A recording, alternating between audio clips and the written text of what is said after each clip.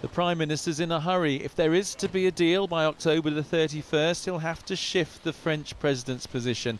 But Emmanuel Macron today insisted again the backstop for the Irish border is indispensable, which left the Prime Minister saying there must be ways around that. And I understand your desire to protect the integrity of the single market. Of course we understand that. But we think that there are ways of protecting the integrity of the single market and allowing the UK to exit from the EU whole and entire and perfect, as it were. And with his final comments, the French president appeared to hint that the withdrawal agreement negotiated with EU official Michel Barnier might not be absolutely set in stone. We will not find a new withdrawal agreement within 30 days that will be very different from the existing one. It is just that if what Michel Barnier has negotiated can be amended while complying with the integrity of the single market, then we can find a solution. So the president says the backstop is indispensable. The Prime Minister says there's a way to fix the problem of the Irish border without it. But can that circle really be squared?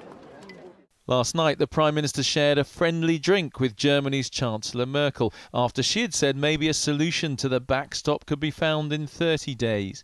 But veteran commentators say no one should see any split between Berlin and Paris. People say, oh, there is a slight difference between Merkel and Macron. They have always been united together. They're on the same wavelengths.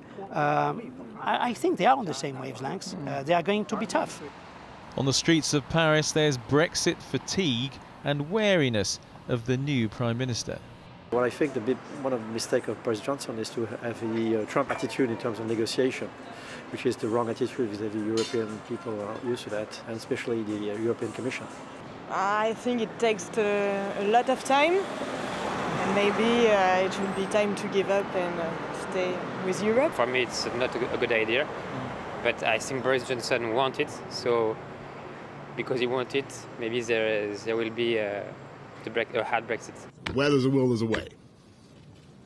Merci beaucoup. Let's work.